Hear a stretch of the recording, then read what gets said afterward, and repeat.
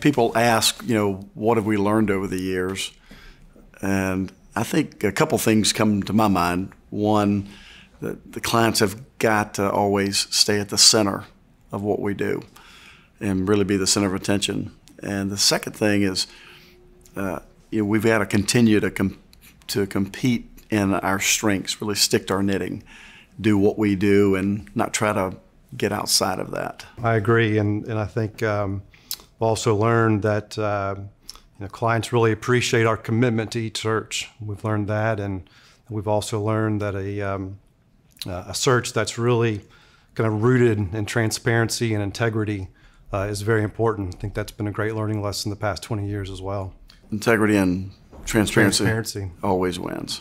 Craig, as you think about the past 20 years, what challenges have you seen with Bufkin Baker and maybe a little bit more broadly with the executive search industry? There's a few things that come to mind. I think the first, we're blessed to have a lot of great partners working in the firm. That's right. We haven't batted 1,000 in that regard. We've had a few that have come and gone, and they just weren't the right fit.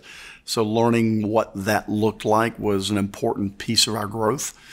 We made some missteps early on. I think as we've grown geographically, we've gone to one office to 5, maintaining the culture has really been a challenge, and we still work on that today, I think, in a large way. And I think the third thing is we have, as you try to grow as a boutique, you sometimes take on assignments that you shouldn't.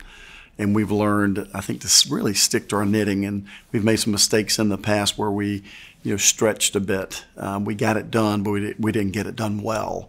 And that's been helpful for us to learn those mistakes and make that happen. And I think learning how to sell the firm and to do it with really with a genuineness that we know what we're good at, and saying no to things that we're not. In the industry, lots changed in 20 years. I think the first decade of that, the large firms really had a leg up on boutiques. In the last decade, technology really has leveled the playing field. We have access to all of the same prospects. And frankly, in the last 4 or 5 years, the larger companies, they've really gravitated towards boutiques that really know their space well. We're never going to compete in the Fortune 250, but we've been able to really get some great large clients over the years, over the last 4 or 5 years, I think because of some of that change in the industry.